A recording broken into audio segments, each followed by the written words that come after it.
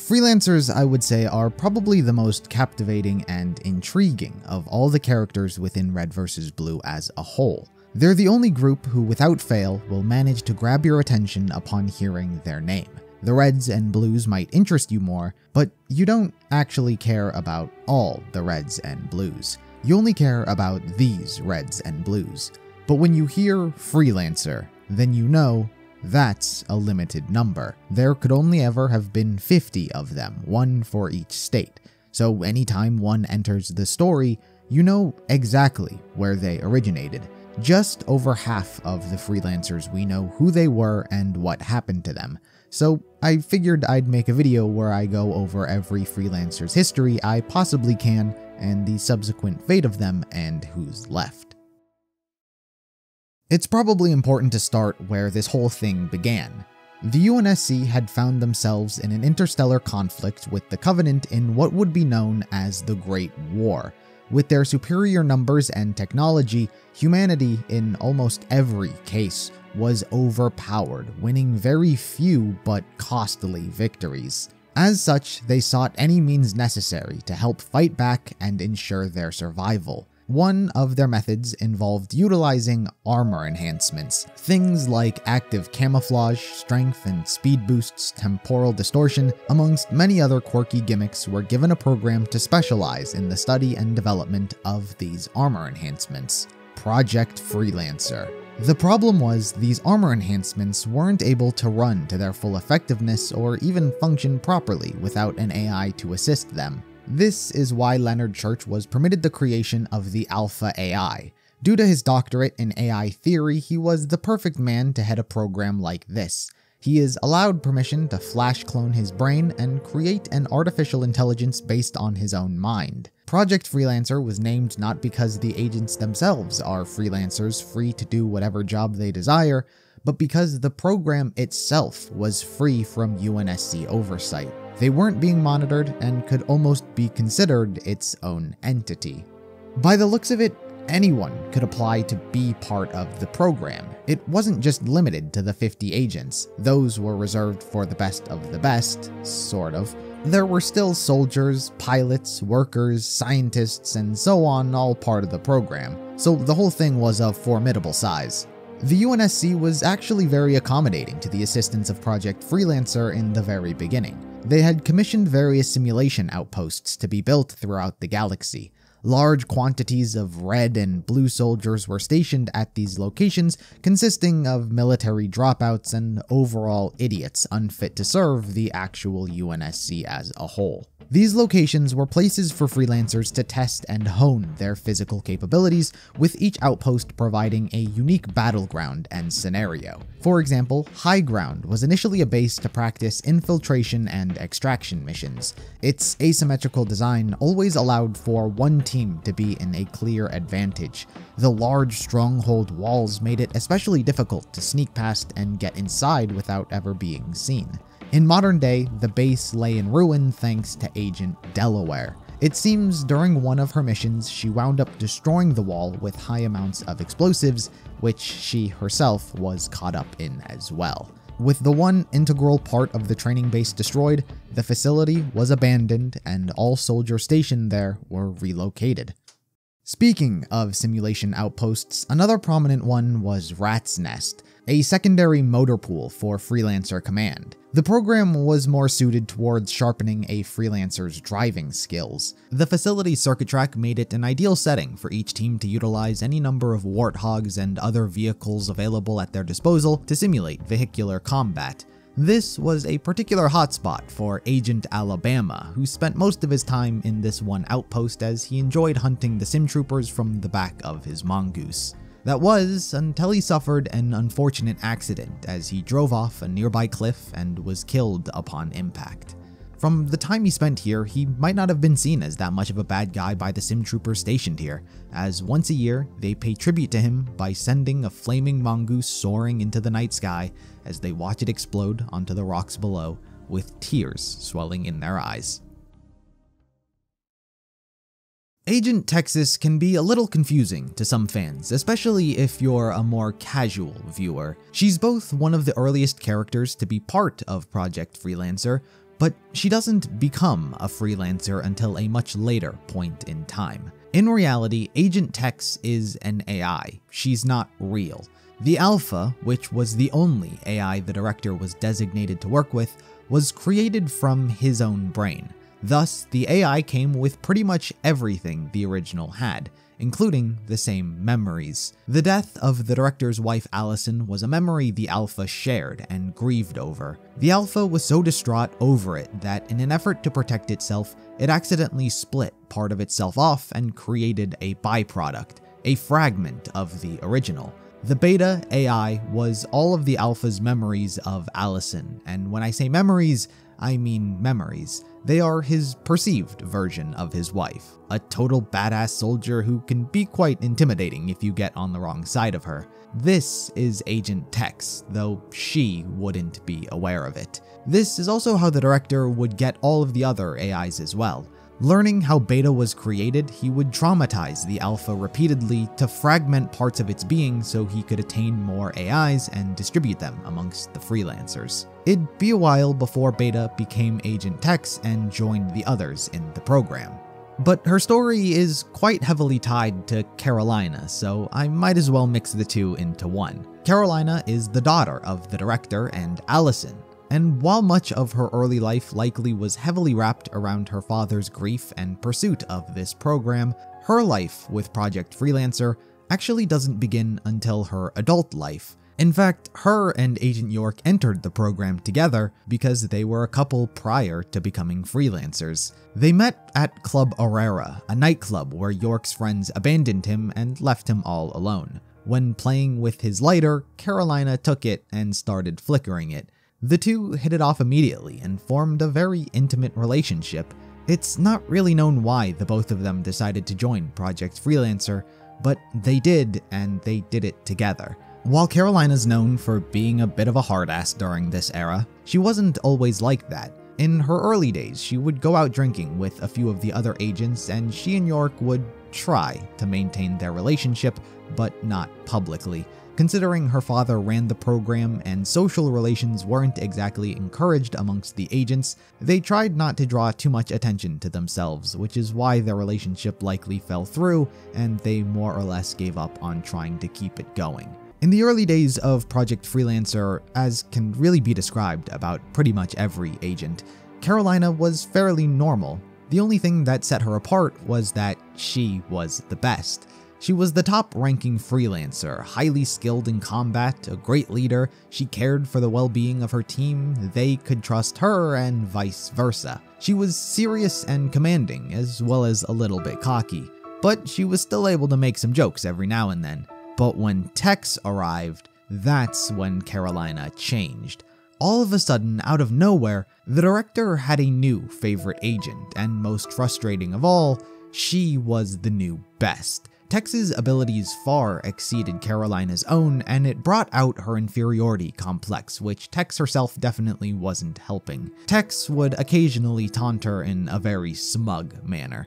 On missions the two were sent on, they would compete against the other for credit in its completion, whether that be obtaining the sarcophagus, trying to stop a traitor within the program, or simply just a training exercise of capture the flag. It was always a competition between the two, with Carolina growing increasingly frustrated over how seamless Tex always excelled. As she grew more bitter and cold, she was unable to truly see the bodies she was leaving in her wake. She became so desperate to become stronger, she abused the AI implantation process and demanded 2 AI be implanted into her to make her better. She was permitted this and is immediately eager to fight Tex. An unsanctioned match almost takes place, but the director rushes in and in a panic screams out Allison's name, which sends all of the AI into a wave of trauma.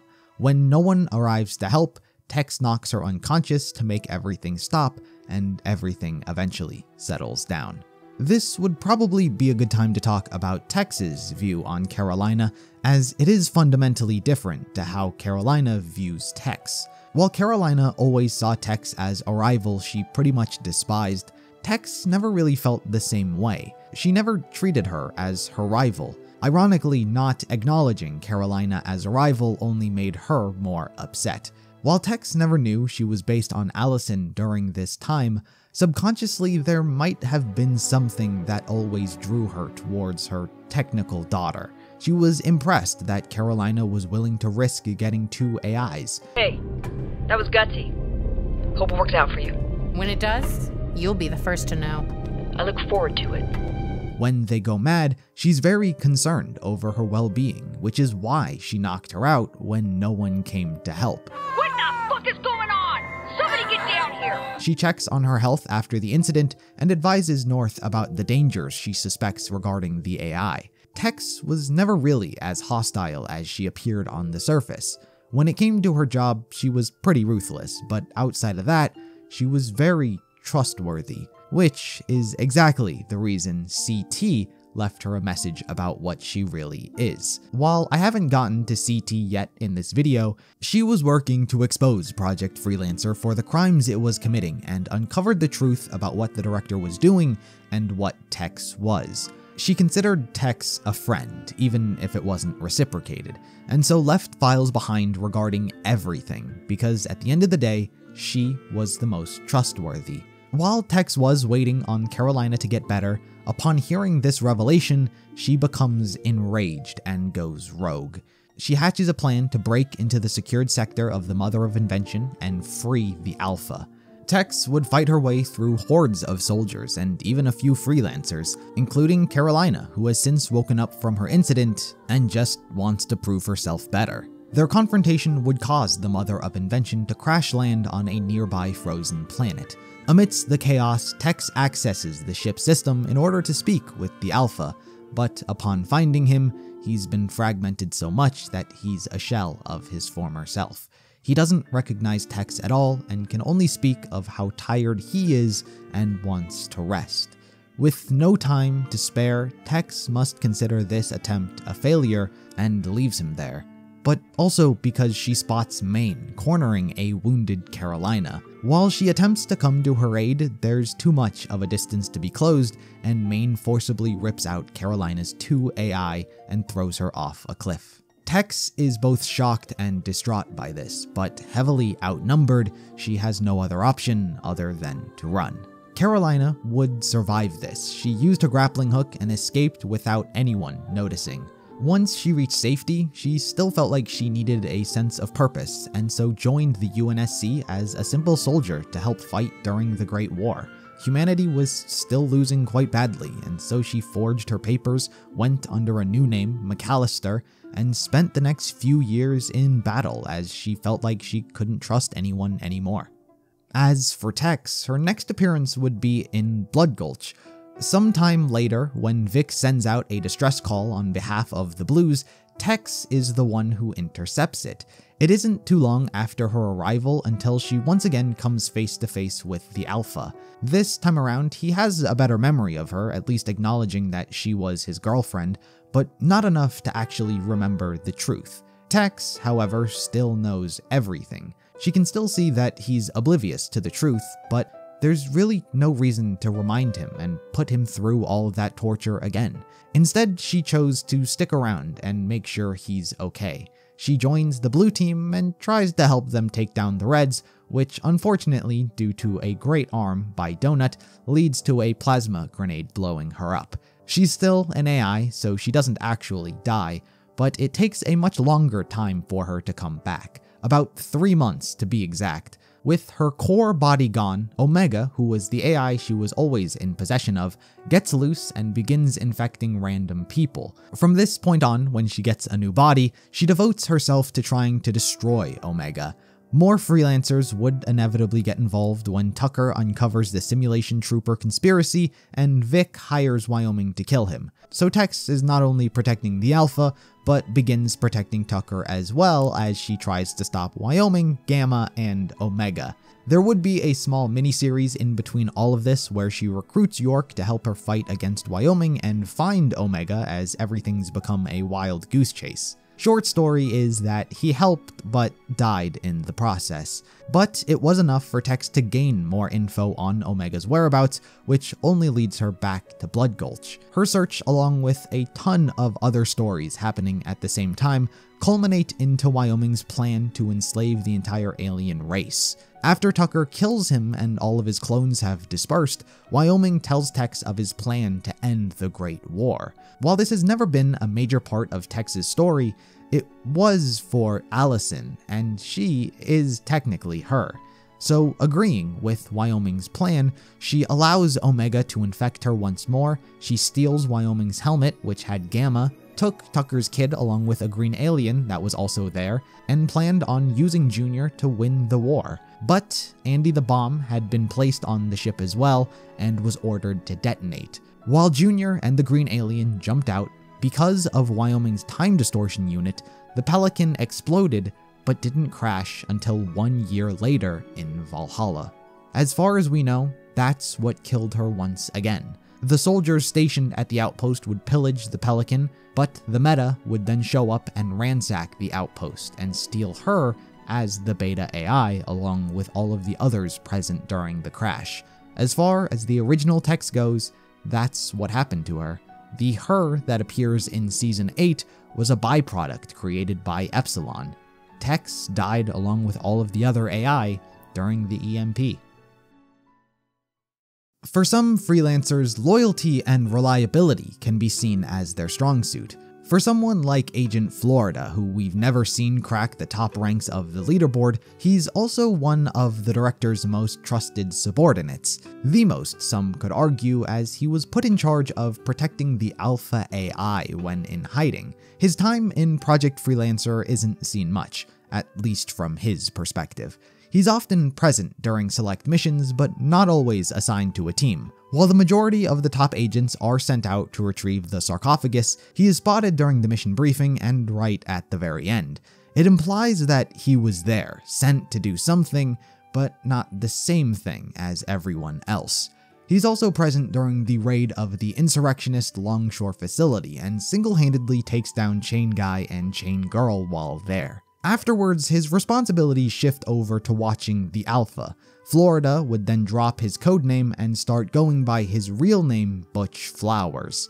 To cover up his disappearance, Project Freelancer sunk the state of Florida into the ocean. While his personality does come off as very friendly and down-to-earth unlike most freelancers, he's not exempt from displaying a darker side. When he becomes serious about his job, his emotions vanish. He becomes colder and borderline sociopathic. When searching for a leader to be in charge of the red team he would be up against, Sarge, at the end of it all, determines that Special Officer Lemons is not a real red and decides the only acceptable course of action is to kill him. When Lemons pleads for Florida to do something and save his life, he simply allows him to be killed in cold blood. Agent Florida, I've got a situation down here. Thank you, Special Officer Lemons. You have found us the perfect red leader. No, wait, please! That one's for Dagger Knife. Dirtbag. Welcome to the roster, Sarge. And the same goes for Private Jimmy. The Alpha needed a body to inhabit and take over, and Florida has no qualms in stripping the life away from this soldier against his free will for the sake of advancing his missions. There's no sorry, there's no emotion at all. Your service is appreciated, Private Jimmy. He then hand-selected a group of red and blue soldiers and spent the remainder of his life ensuring both teams stayed locked in an everlasting stalemate, ensuring the Alpha never recalled his true identity or any events that transpired during Project Freelancer. His life would come to an abrupt end when what is best assumed as an allergic reaction to aspirin caused him to have a heart attack and die. A backup plan was put in place should something have happened to Florida. Freelancers California, Hawaii, Kansas, Montana, and Oregon were all on the list of replacements meant to take his responsibilities in Blood Gulch if anything befell him or he had to take up matters elsewhere. Unfortunately, Florida accidentally tripped over a cable connected to Vic, which short-circuited him and caused him to replace the list of freelancers with a random assortment of sim troopers. This is the reason for Caboose, Donut, and Sister's arrival within the canyon following his death. Ironically, Flowers would actually return to life. The aliens seem to have some sort of technology able to return the dead back to life. He is revived by the green alien who's trying to retrieve Junior, Tucker's kid, and his body gets possessed by Omega. But it only uses it as a vessel. Once Omega has no more use for him, it abandons Flowers' body and leaves him alive once more. Though he does immediately get shot by a time-traveling version of Tucker much further down the road. So his revival is uneventful and short-lived.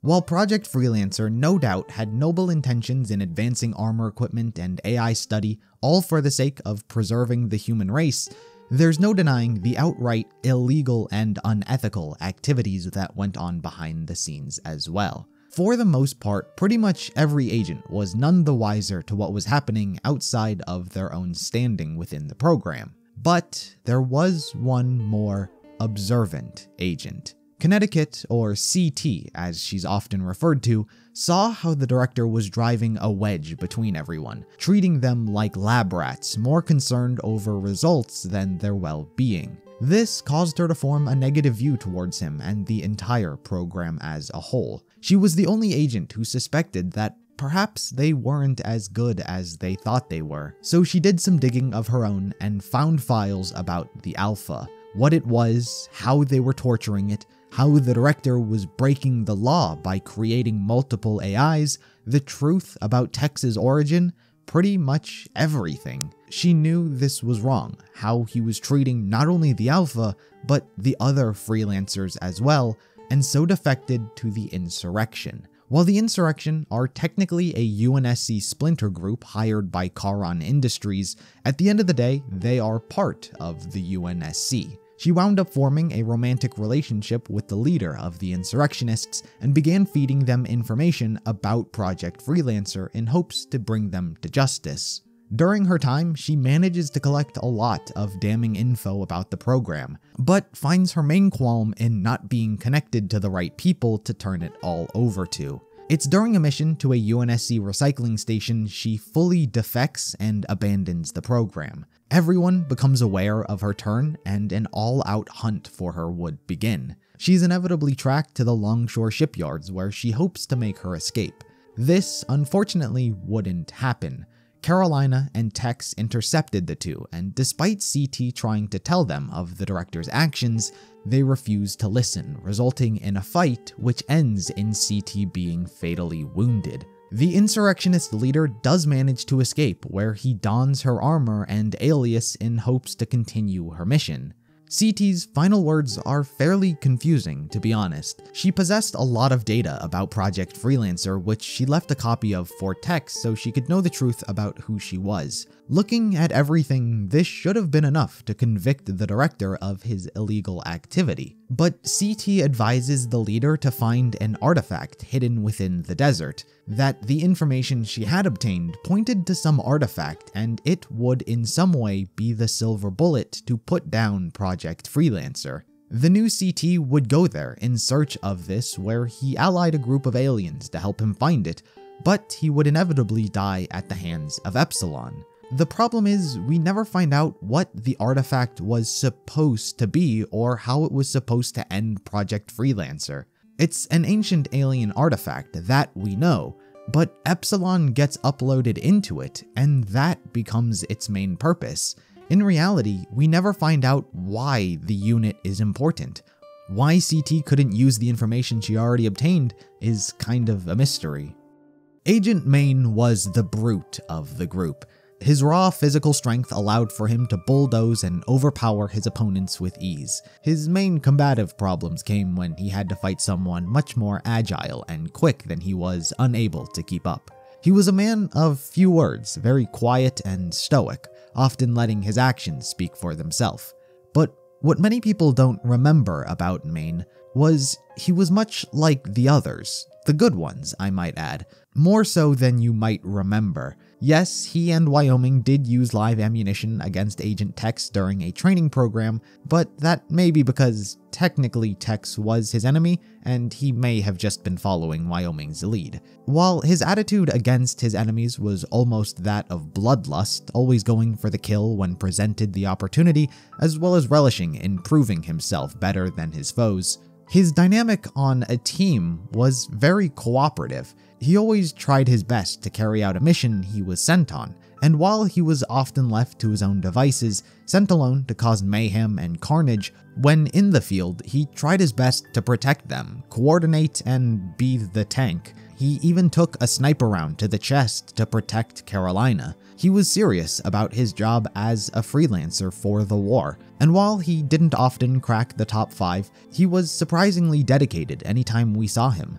Unfortunately, we don't get to see much of Agent Maine, because on that mission where he was shot in the chest protecting Carolina, he was also shot in the throat 9 times by an insurrectionist soldier. Fortunately, Maine not only both managed to survive this, but also continued fighting on after, even if he did wind up doing more harm than good. His injuries completely took away his ability to speak.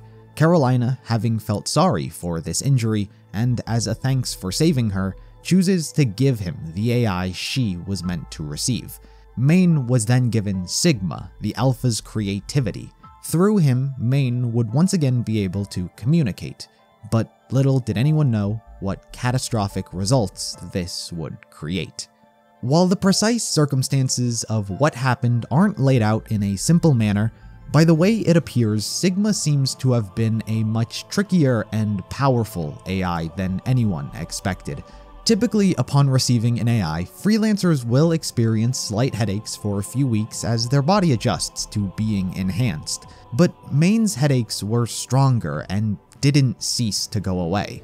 Somehow, Sigma was taking control, influencing him, doing something to his head to make him more susceptible to his own desires, stripping him of his free will. It's never stated how exactly he does this. It may be because Maine is portrayed as much simpler than the others, leaning into the strong brute whose mind isn't so sharp trope. Or perhaps it has something to do with how often he's shot and suffers blunt force trauma.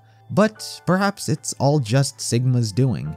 That intelligence is irrelevant, and any one of the freelancers who received him would have suffered a similar fate. Sigma became obsessed with metastability, the state in which an AI can be considered fully human, and he was set on attaining it.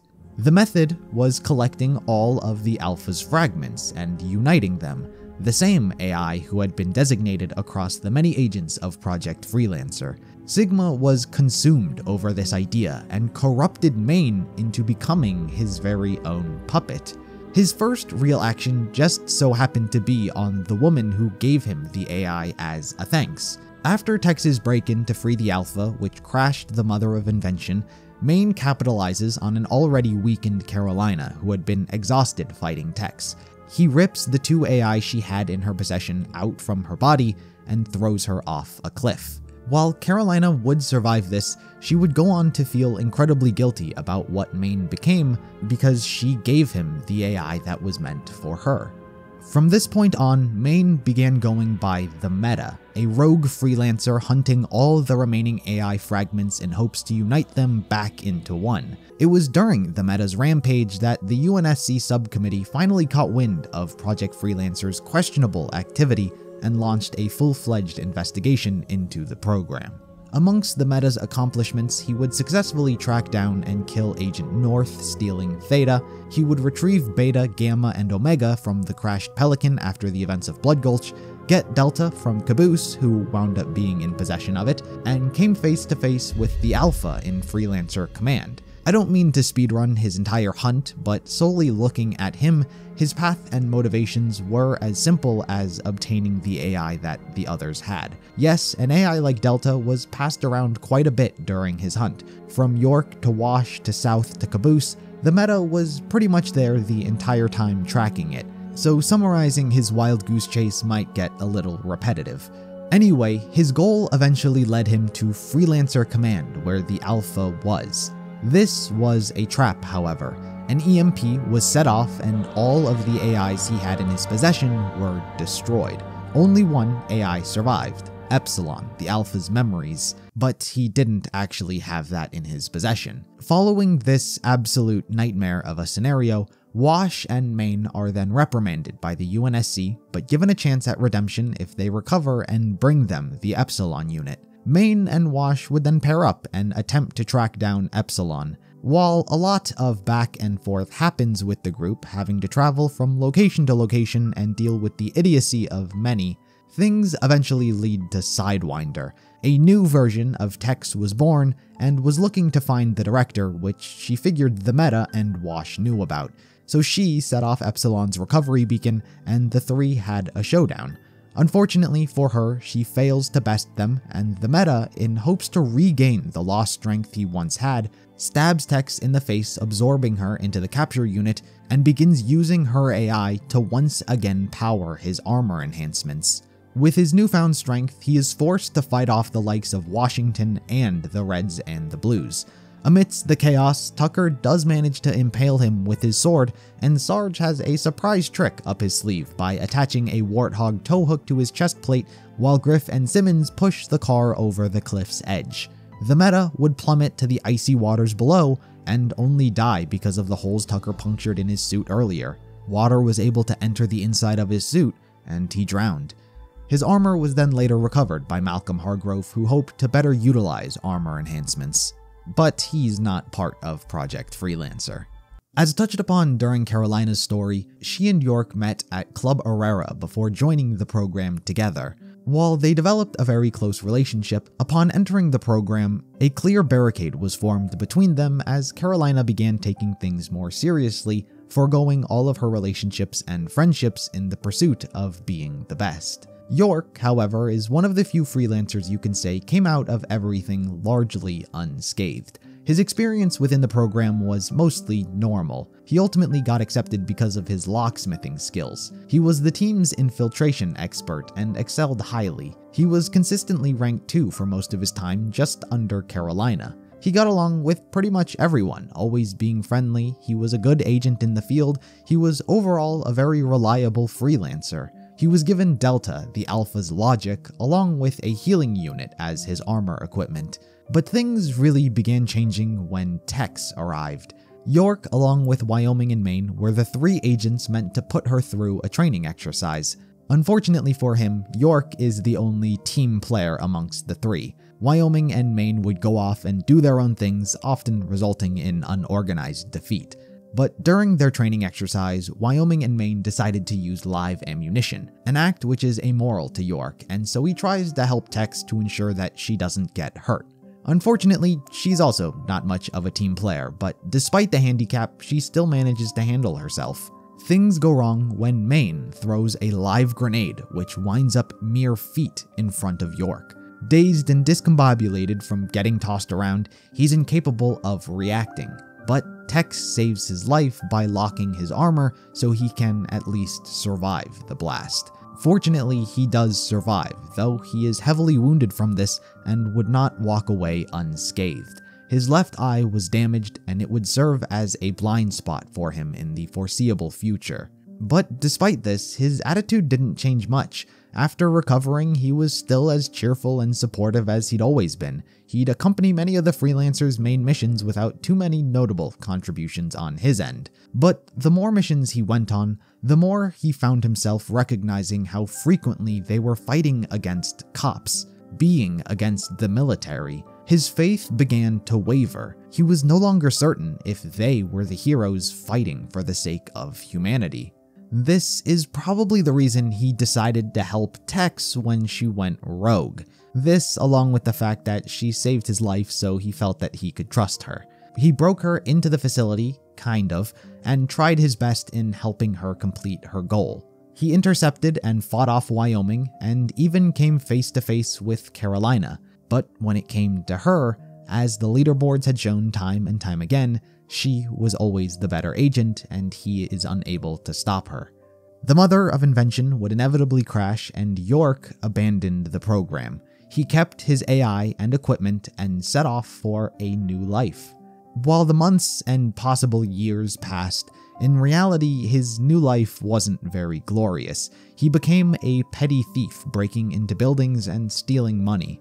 It was during this time that he had a reunion with Tex, who came to ask for his assistance in taking down Wyoming and retrieve her old AI. Since it's an opportunity to get back at Wyoming for being part of the reason he lost his eye, and as a continuous thanks for saving his life, he decides to help out. The two launch an attack on his facility and manage to take out the guards, but when they get into a firefight with Wyoming himself, Tex's gun jams and York goes in to cover for her. Unfortunately, Wyoming enters his blind spot and York is fatally shot. Tex would further advance and get more information about her AI, but York's body is left behind. A recovery beacon is sent off, and Agent Washington would be sent to recover Delta. While Project Freelancer was a program meant to pair highly trained soldiers with experimental AI for the sake of humanity's survival, the director's methodologies were a bit contentious. He didn't care much about the well-being of his soldiers so long as they got results. He was willing to push them both to their physical and mental limits to drive a fiercer competition amongst agents, even if it meant ruining relationships and driving a wedge between siblings. North and South Dakota were an extremely capable pair of twins. They are highly coordinated in combat together, oftentimes not even needing to speak, having that twin-like telepathy that we know they all have, indicating that they likely spent much of their life attached to the hip. They likely joined Project Freelancer together at the same time as well, but it seems that their combat prowess and coordination wasn't enough for the director alone. He wanted to test what would happen if one agent received an AI and the other did not.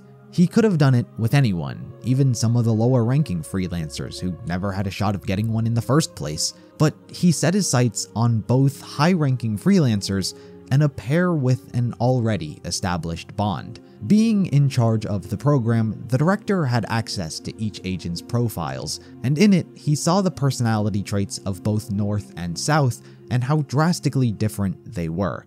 North is a very considerate and nurturing individual, while his sister is much more brash and defiant. Their personalities were polar opposite, yet they had a bond that most people would never know. To him, they were the perfect test subjects. To be clear, it seems as though South was more of the test subject in this scenario. Her personality is much more suited to evoke a reaction, positive or negative. Someone like North would likely be very understanding and not care much about someone progressing past him, as he's much more caring about others over himself. But for someone like South, not being able to get an AI, would that push her even harder past her physical and mental capabilities to be able to compete for the role of number one? Would it produce a better soldier, or would she become worse and collapse in on herself? The director would get his answer. North was given the AI of Theta, a very childlike and innocent soul, which was perfect for North's very nurturing and caring personality. This annoyed South, but it wasn't actually enough to do anything more than put her in a bad mood. What wound up pushing her further and further over the edge as time went on was the director himself. Like a carrot on a stick, he would constantly dangle an AI in front of South's face, believing it to just be within arm's reach, only for it to be snatched away.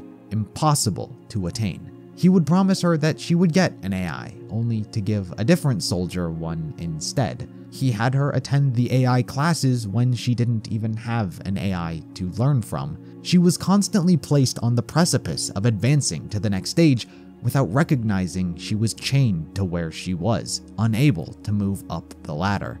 The moment you could say she really snapped was after raiding the insurrectionists' base. She and Wash were scheduled next to receive an AI each, but Carolina wound up demanding she get both of them, and her permission was granted.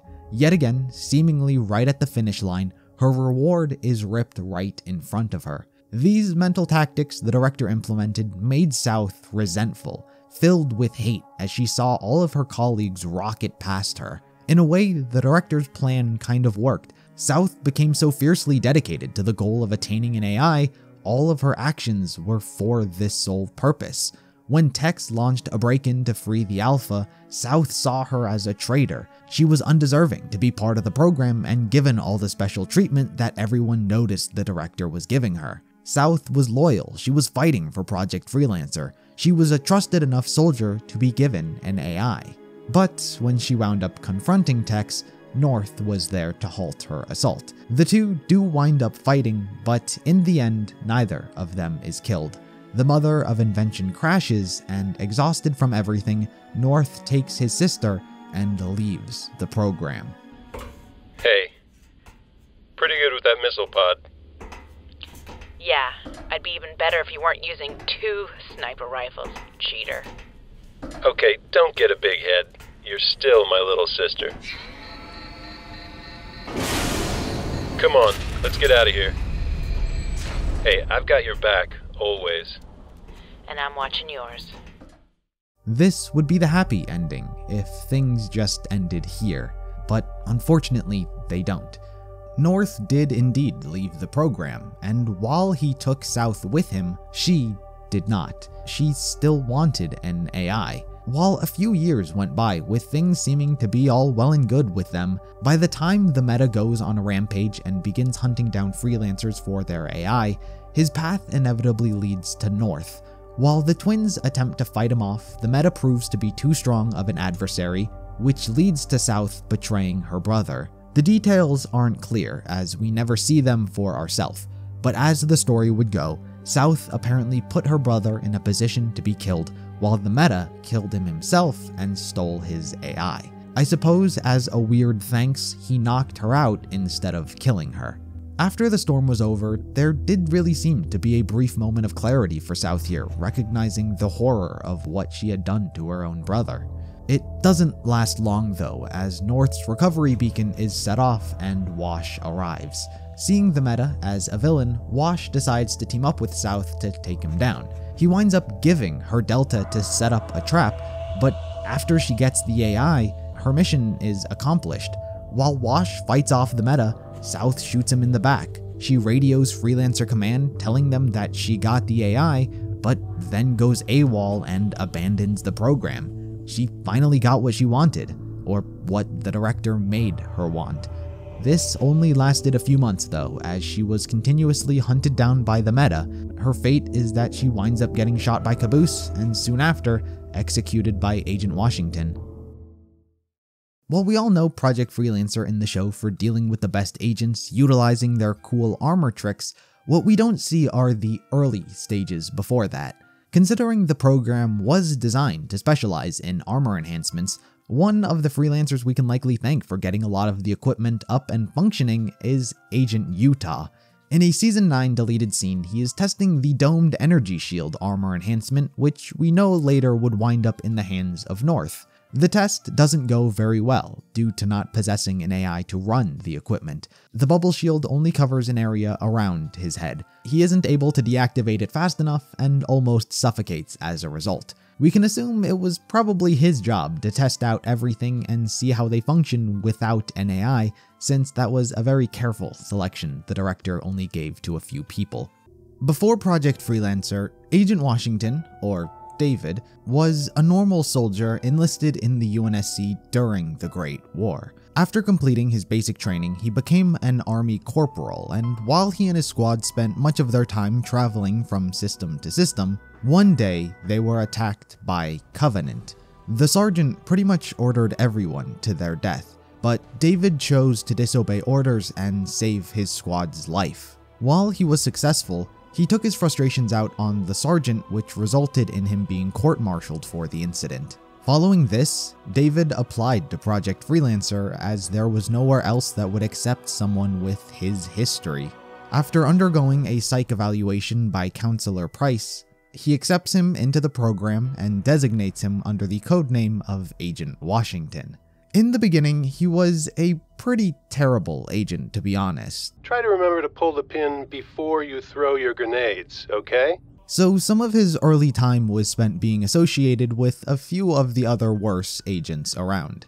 But it seems as though despite his rough beginning, he always had a lot of potential from the get-go, as he slowly climbed up the ranks and eventually broke into the top 10. Admittedly, he wasn't the most useful agent to have on the field, especially when compared to the others. He was more so the comic relief. He was an easygoing guy who tried to console his teammates when they seemed down, chatted with them when they were in the mess hall, and was more the person to hang out with. But that attitude of his changed real quickly when he was set to be implanted with the Epsilon AI. Up until this point, there had been minimal incidents regarding AI, but it seemed like problems were rising slowly but surely. And when Epsilon was implanted into Wash's head, things went wrong. Epsilon is the Alpha's memories, and one of the most painful memories the Alpha had were of his wife, Allison. It's why Beta was created in the first place. It was such a painful memory to have that it created a byproduct of itself. But Epsilon was just having the painful memories. It was being tortured and torturing Wash at the same time. It was in so much grief that Epsilon tried committing suicide inside of Wash's head, which obviously wound up affecting him as well. He was quickly sedated and the AI removed, but the damage had already been done. Wash's memories began to merge with that of Epsilon, causing him to continuously experience the pain and trauma of losing Allison. He was having trouble separating which memories were his and which were Epsilon's. Regardless of the truth, he all of a sudden found himself with the knowledge of what the director and Project Freelancer had done to the Alpha. This was information that no one was supposed to know. The director and counselor did fear that he did in fact gain Epsilon's memories, but Wash tried his best to hide the truth from everyone. Following this event, he became distrustful, cold, and bitter towards the outside world. His once easygoing and caring personality became cynical and distant. He harbored a grudge against Project Freelancer for what they did. Whether these were his own emotions or Epsilon's, it didn't matter much. All that did now was taking down the program from the inside. He continued to be an agent for the program, and after many left, died, or disbanded, Wash was given a new role as a recovery agent. It was his job to track down the AI now out in the wild and recover them, as well as their armor enhancements. He does recover Delta from a deceased York, and after getting into a small skirmish with Wyoming, is pulled to a new distress call from North and South Dakota. The meta has since tracked them down and killed North, stealing his AI, and South was recruited by Wash to try and put a stop to him. He hands Delta over to South to lure the meta into a trap, but is betrayed and left to die. He only survives the encounter by utilizing York's healing unit and pretending to play dead. While he was fortunate enough to walk away with his life, he is later brought back to Recovery Command and told to investigate the Omega AI, where his adventures with the Reds and Blues would begin. There's quite frankly too much story to detail for this one video. Basically, the gist of what happens is that he winds up uniting both the Reds and the Blues to stop the meta. The journey inevitably leads to Freelancer Command, where the Alpha is supposedly contained. Of course, as we know, Church is actually the Alpha, and Wash actually came here to retrieve Epsilon.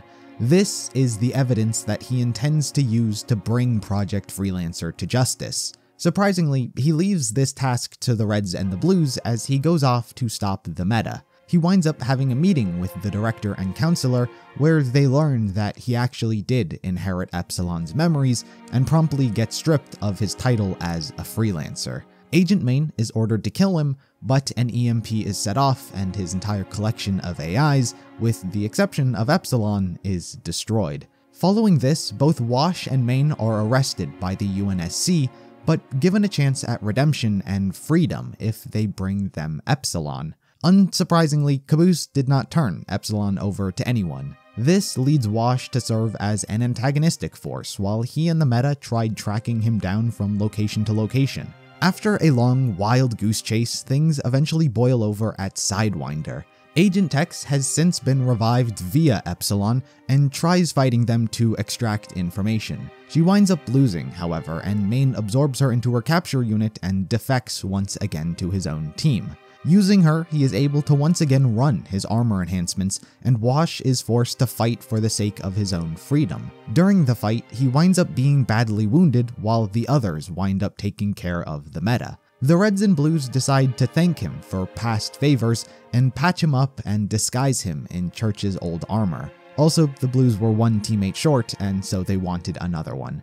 Turns out their wild play was the correct one, as the UNSC arrived and retrieved the Epsilon unit, revealing that the chairman wasn't going to give Wash his freedom after all. Wash's story would go on a lot after this, actually. There's 10 seasons worth of story, but I'd say from this moment forward, he's more so a Blue. As a freelancer, he is no more. Agent Wyoming is perhaps one of the more underrated freelancers in terms of his skill and overall capabilities. He was ranked amongst the top 4 consistently, and when you look at what he's capable of, it's easy to see why. His sharpshooting skills are probably his most noteworthy ability. While his sniper seems to be his weapon of choice, he's able to hit many different targets regardless of the weapon. His time in Project Freelancer can actually be fairly confusing from the talkative, sarcastic British agent he's known to be.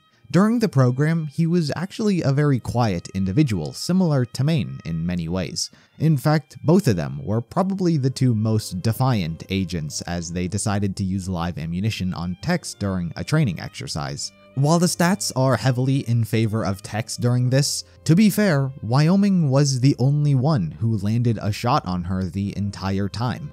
But despite his defiant nature, he did also seem to be one of the more social agents. He would go out drinking with the likes of York, Carolina, North, and Illinois. Being one of the top agents, he was given the time distortion unit as his equipment, which allowed him to rewind small segments of time to get an upper hand or avoid an unfortunate accident and escape death. Gamma, the Alpha's deceit, was the AI to help him run it. Gamma seemed to be the source of a lot of change for him. For example, Gamma likes to tell knock-knock jokes, and after being implanted into Wyoming, he began as well, and it got on the nerve of Agent York. One of the more curious events that happened involving him is Tex's break-in. After she learns of her origin and sets to free the Alpha, rumors begin spreading claiming that Wyoming had been attacked by her with the intent to steal his AI and equipment. She went rogue. Broke out of the facility in order to save her precious AI. A little later, we found Wyoming. Apparently, she tried to steal his AI unit. Tried to get his equipment, too. That hasn't been proven. Many of the characters deny that this sounds like something that she would do, and they're right. It really doesn't make sense for Tex to try and take his AI, as it was never part of her goal. So what happened with this? It sounds more like something Maine would have attempted, as he had begun getting influenced by Sigma into becoming the meta by this point. A lie most certainly seems to be involved, as he's in possession of the Alpha's deceit. But to what extent? Did Maine attack him, but he chose to lie and pin it on Tex? Or did Gamma deceive him and make him think it was Tex cause he was in cahoots with Sigma? Or was the whole thing just a lie to begin with? Perhaps the director wanted to turn everyone on Tex, and so he had him spread that rumor. We don't know, but whatever the truth of the situation was, we know Wyoming still fought for the side of Project Freelancer during Tex's break-in, even if he does get taken out by York pretty early on. Following this event, however, Gamma forcibly removes himself from Wyoming's head, which winds up affecting him heavily. It's probably the reason he becomes much more of a character compared to how he was in Project Freelancer. Years later, the Omega AI and Vic would wind up hiring him to kill Tucker in Blood Gulch as he learnt of the conspiracy behind the simulation troopers. This put him into yet another conflict with Tex, who vowed to protect Tucker and destroy the Omega AI. Wyoming was much more of a formidable opponent here, often thwarting the plans of our main characters. He even wound up reuniting with his old AI.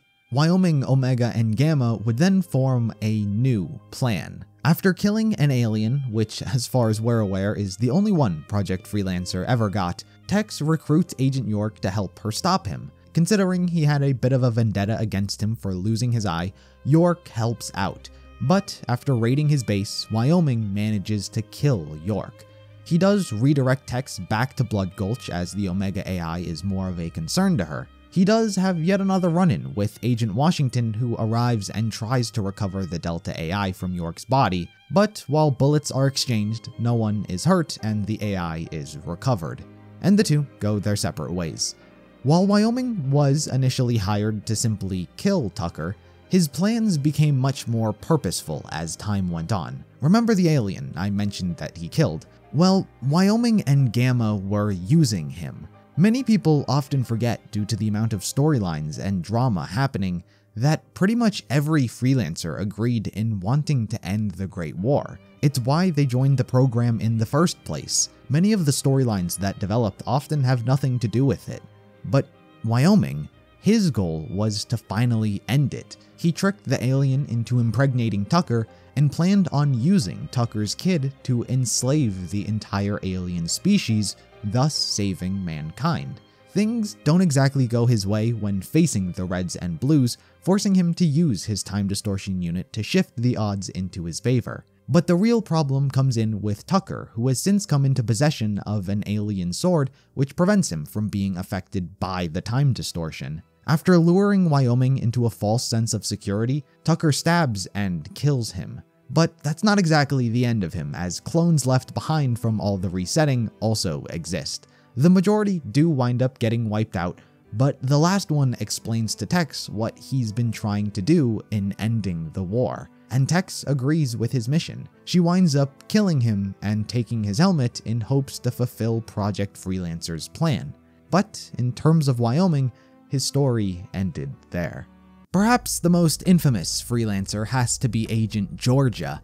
Initially existing as a character only heard about through word of mouth, Georgia suffered an unfortunate jetpacking accident in which, after not following course correction, he was sent hurling into the depths of space and his body was never found. Even the best of the best are able to be taken out due to their own hubris, and I do mean the best of the best. Despite having never seen him in action, Georgia was ranked amongst the top 10 overall freelancers during his time. He definitely had an ego about it and wasn't against putting down those of lesser standing than him. As far as the canon story goes, his fate is left as having gone missing after his jetpacking incident. But in a deleted scene, we can see him crash into the window of the Mother of Invention in front of Agent Utah. They share a brief conversation before Georgia returns back to his fate of endlessly drifting throughout the vastness of space. Hey, Georgia. Hey, Utah. I found your lucky penny. Do you want it back? No, you can have it. I'm gonna go now. Later, man. Okay, bye. He does also have an Easter egg in Halo 4 in which we hear him putting on the jetpack. Cool, jetpacks. That'll help us get on that ship, or my name is an Agent Georgia. But neither of those two scenes should be seen as his true fate. His legacy serves as a cautionary tale for the safety measures agents should follow to ensure their survival. While Project Freelancer is often known for consisting of the best, so long as there are those reigning supreme at the top, there must be those who reside at the bottom. Agents Idaho, Iowa, and Ohio can be classified as the 3 worst agents in the entire organization.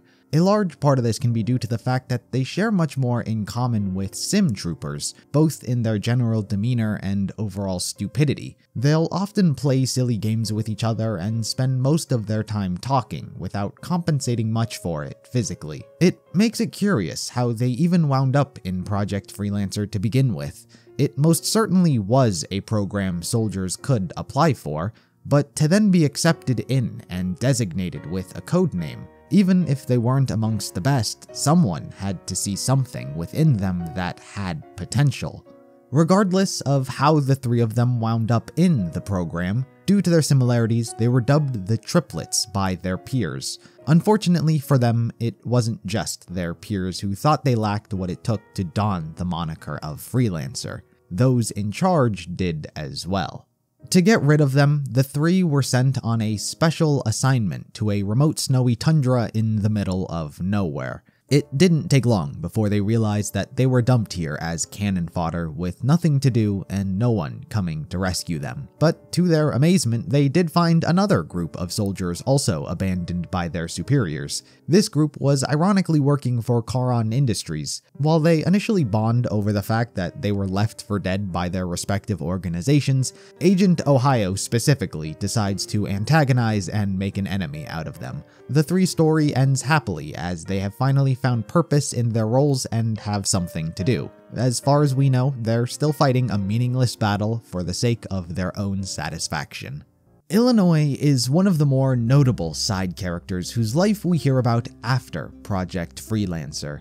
He was the demolitions expert amongst the group, however, wasn't quite as noticeable as everyone else vying for the top positions within the program because, unlike everyone else, he wasn't as ambitious nor competitive. He didn't care about getting an AI, and as a result, he never screwed any of his friends over. He was just good at his job and looking to a brighter horizon after everything was over. He would often speak of his dream on living on an island chain in a shack by the water with a bar full of spiced rum and a tiny red sailboat. After Project Freelancer collapsed and the war had ended, he fulfilled that dream of his. But there were those who were left unhappy with what the UNSC had done to them.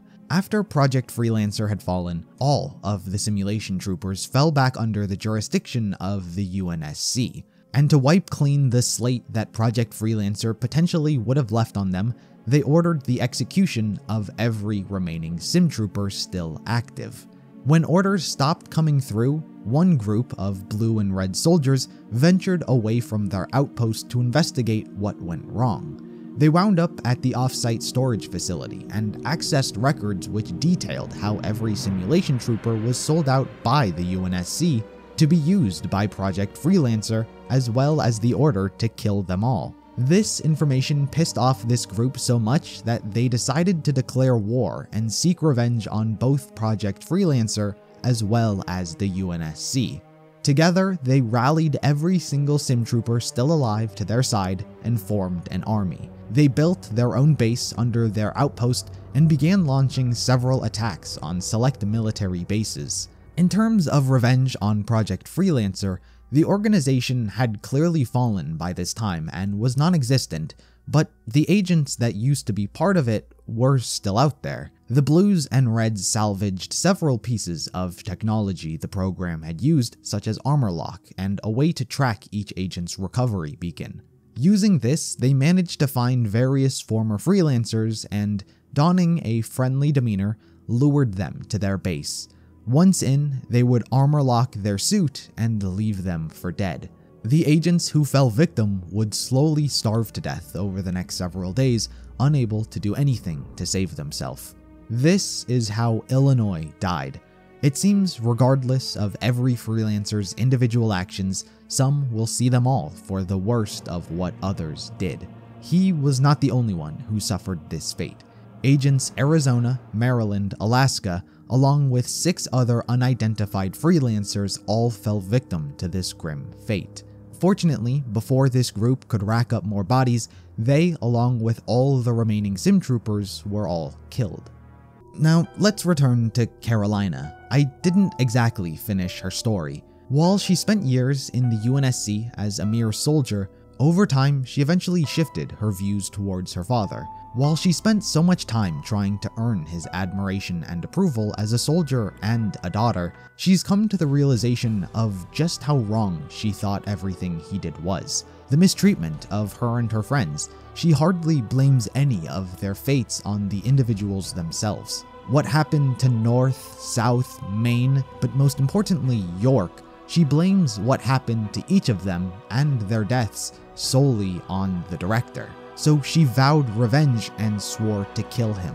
She recruited the Reds and Blues due to their history with everything at this point, and used them to help her break Epsilon out of UNSC containment. Once again, I'm gonna cut out a lot of details about the journey she goes through to get there, because much of it is just trying to find the bit of info that tells her where he is.